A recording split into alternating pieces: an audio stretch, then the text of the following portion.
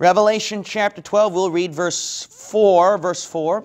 So we understand that the seven-headed dragon with 10 horns is referring to Satan, but when we look at the specifics, it's the powers that he's given throughout all time in history. And we went from Nimrod all the way down to the Roman power Caesar, and then it's carried into modern forms with England, Russia, and America. So we've seen that. All right, now let's talk about more of what happens with these two wonders in heaven. So remember, there's the woman with child, and then there's also the great red dragon.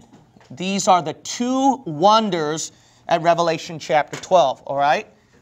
Remember, there are two wonders in heaven. What are they? If you read Revelation 12, it's the dragon and then the woman with child.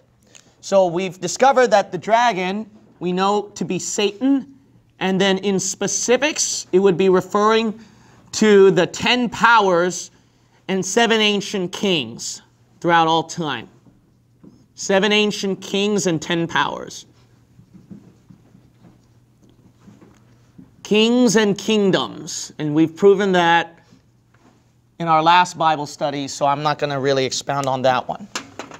And then the 2 weeks before, we've proven that this is referring to Israel, the woman. But we're going to expound the child a little more.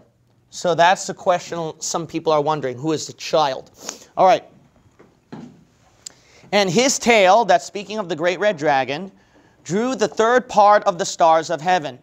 So notice right here that this great red dragon, he took a third of the stars that are in heaven with him. Notice, and did cast them to the earth. And they were fallen down from heaven to the earth. Now notice that who these third part of the stars are referring to the angels at verse 7. And there was war in heaven. Michael and his angels fought against the dragon. And the dragon fought and his what? Angels. Look at verse 9, the last part of verse 9. Satan, which deceiveth the whole world, he was cast out into the earth, and his angels were cast out with him. Notice when the dragon is cast out from heaven to the earth, he's cast out with his angels. If you look at verse 4, the dragon drew what? The third part of the stars of heaven and did what? Cast them to the earth. See, so these stars are referring to the angels. And if you remember Revelation chapter 1, even the beginning of the book of Revelation showed you that these stars are angels. So throughout the Bible, consistently, again and again and again, we see throughout the Bible that the angels are in reference to the stars. We've seen that so many times throughout our Bibles. That's why in the book of Job, they were called the morning stars, right? So when the morning stars sang together, sons of God shouted for joy. So notice that the angels, they're assimilated with the stars. We also saw Revelation chapter 9. I don't know if you recall that when the angel was coming down from heaven to the earth, that he was coming down like a star. He was coming down like a star. So a lot of times throughout the Bible, angels are assimilated with stars. So notice this is a third part of them, though. A third part of the stars in heaven. So you've probably heard of this term before. The term is, a long time ago, when Satan rebelled against God, he had a third of the angels join him on his side, and then they tried to do a rebellion against God, and God kicked them out of heaven. But actually, that did not happen in the book of Genesis. That never occurred in the book of Genesis, and that's a traditional teaching you'll hear in churches. Because where do you see this part about a third of the angels cast down from heaven to the earth? Revelation.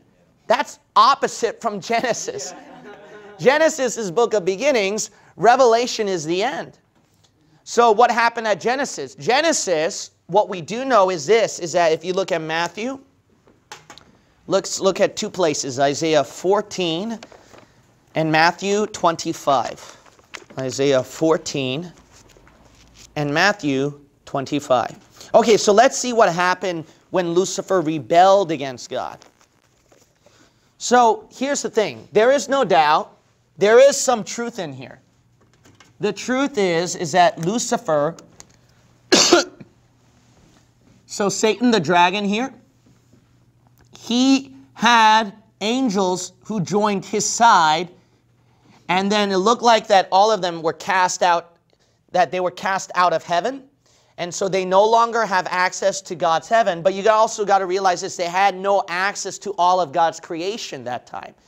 So that is the teaching which you may have heard about the Genesis gap. So what God did was that he gave them no kingdom at all, in heaven or on earth. They were all completely, had no access whatsoever. He drowned it all out with the universal flood. However, what happened is that he gave the dominion to who? Mankind. That's why Satan was jealous. That's why he wanted mankind to fall. Why? So that he can reclaim his kingdom. But obviously, God's third heaven, his kingdom, was not given dominion to mankind. Mankind's dominion was throughout all the universe over here, his creation. So the world, dry land, sea creatures, land animals, you know, first, second heaven, etc. This was man's domain, obviously, that God gave. The 6 days of creation, Genesis chapter 1. All that was given to mankind, but not his third heaven, we see. So if Satan took over that part of the dominion of man, it makes so much sense that Satan and his angelic beings, that they have no access to the third heaven, but the rest of the heavens, they get dominion.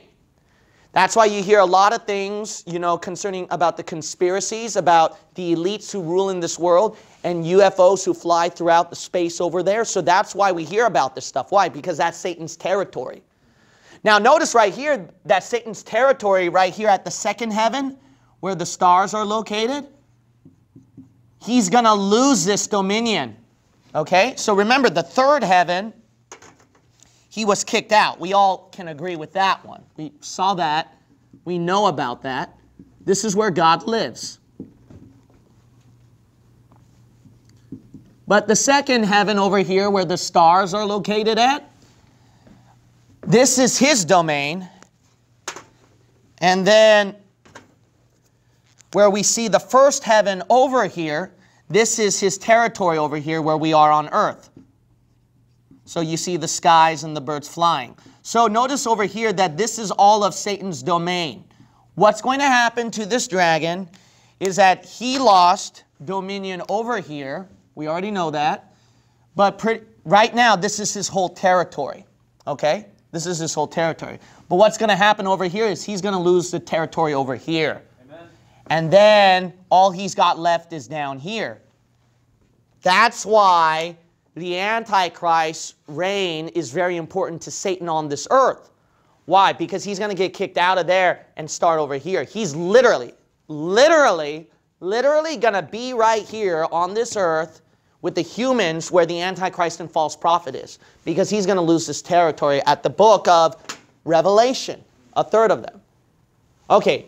Now that I explained the whole story, let's see how this worked at the beginning, okay, how this rebellion worked. There were no numbers given. All we know, like mentioned before, when Lucifer rebelled against God, him and his angelic beings, how many in number, we don't know, but he did take a portion where they were kicked out of all of God's creation.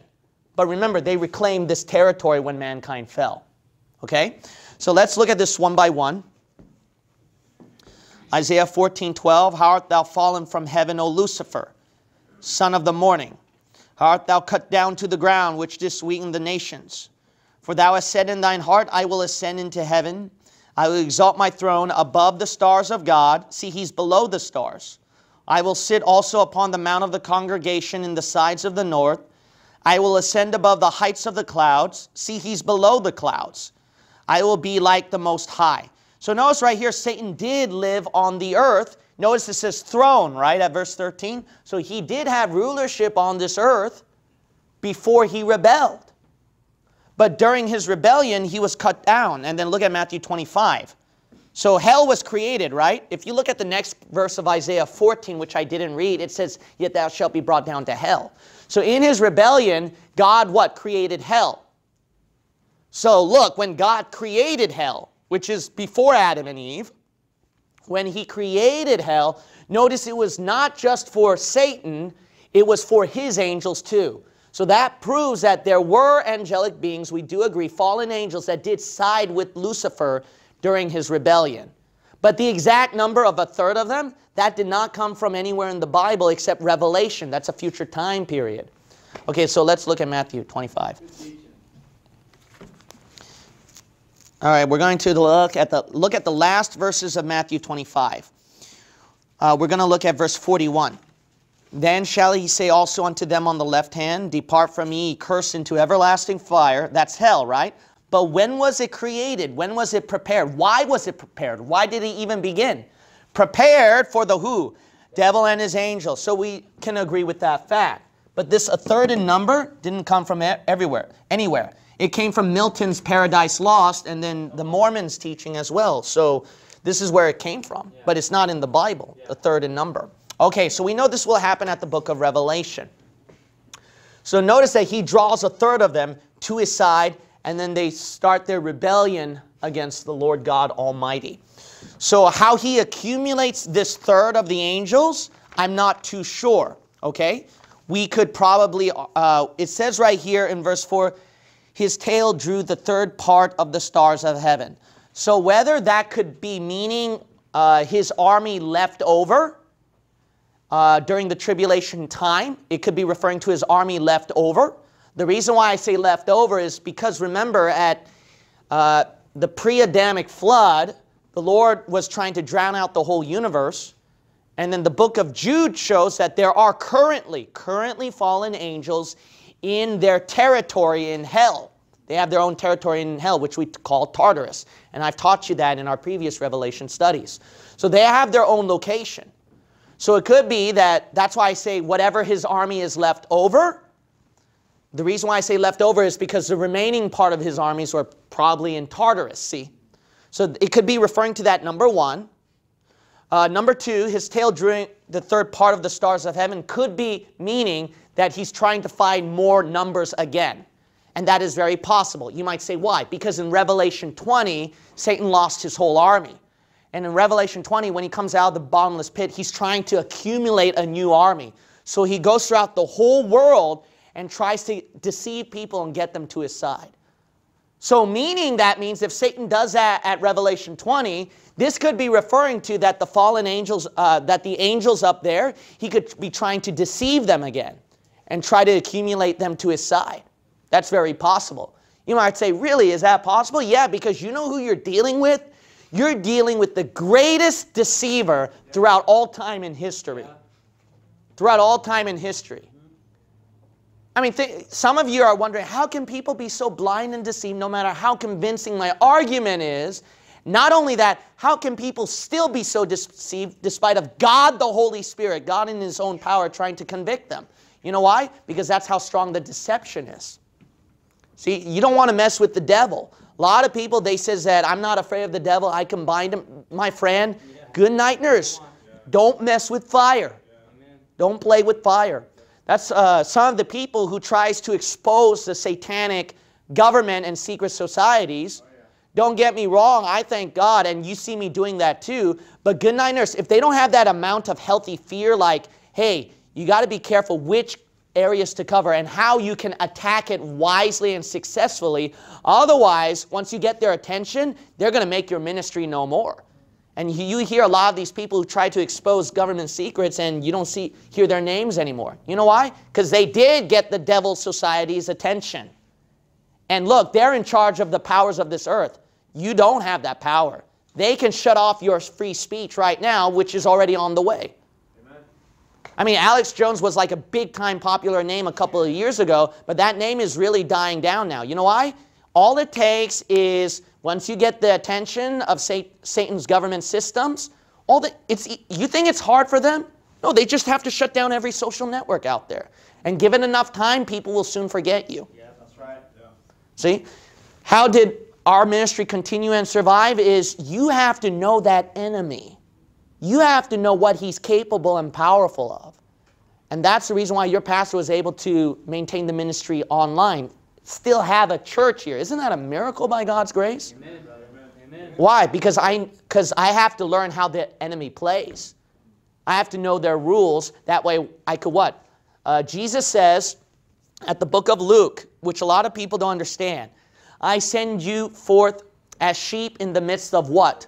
Wolves. What do wolves do with sheep? They'll eat you. They don't leave you alone and say, oh, okay, it's fine. No, they'll eat you. So what did Jesus say? Be ye wise as what? Serpents. Satan is known as a what? Serpent. You know why? Crafty.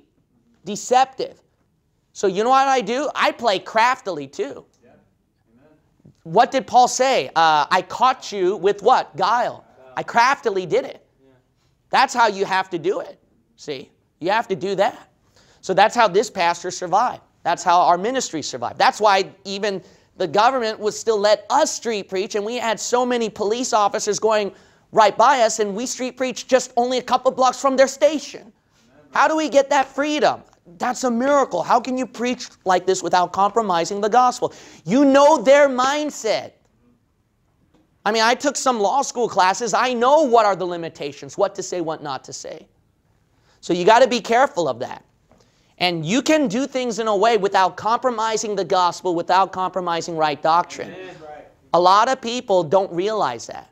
There is so much, I know they've taken away a lot of our freedom, but you'd be surprised how much freedom you still have that you can use for the Lord, but you're not using it. See? Don't let them take away your full freedom. That's what a lot of people are doing. They're letting Satan's kingdom take away their full freedom, then they can't proclaim the gospel anymore. All right, so this is such a deceptive being. So that's another possibility. He could be accumulating a new army again.